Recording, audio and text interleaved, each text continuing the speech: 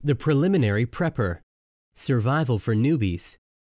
Survival skills used to be handed down from generation to generation, from father to son, from grandfather to grandson. Skills and knowledge acquired ranged from hunting to building a shelter. All of these, at one point in time, were considered typical survival skills. They were simply skills required to live. But in today's digital world, we have pushed primitive skills to the fringe, relying instead on technology and modern conveniences to survive.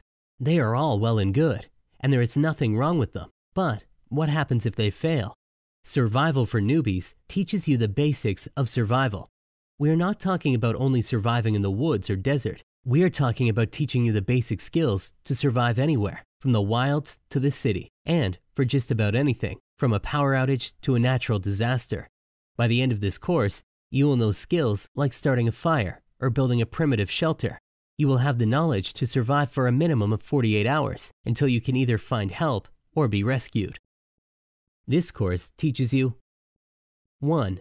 How to navigate using a magnetic compass and a map. 2.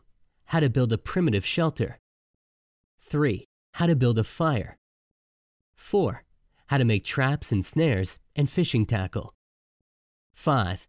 How to choose valuable items to barter. 6.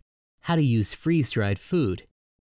7. How to make and store copies of important documents. 8. How to store all of your survival equipment. 9.